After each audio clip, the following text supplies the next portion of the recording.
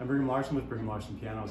This is a Lyon Healy piano that is going to Ohio. It belongs to a guy who has a recording studio in his home, and he wanted this one totally rebuilt. And check out the inside here. It looks really nice. We're almost done with that. New hammers and strings, and plate looks gorgeous. A little dusty from being in the refinishing room. New dampers, all sorts of new parts. Everything looks really good there. And the finish work, I think, turned out just absolutely gorgeous. This veneer just really pops. Check that out. That's nice. That is the original, I guess, decal plate.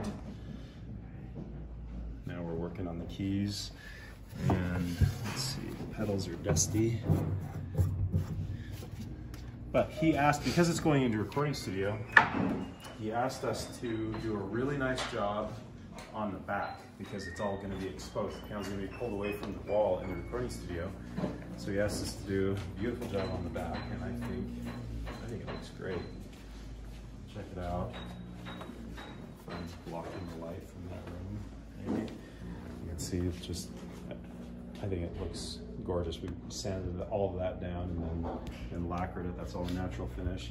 Something else we're going to do is, because he wants to have lots of different locations for the mics to go in his recording studio, he asked us to line these back posts with steel plates so that he can just put, put a magnet on it and position those mics wherever he wants. And we're also going to paint those steel plates with the same color as the plate, so that gold color, that automotive paint. So I think that'll look super cool.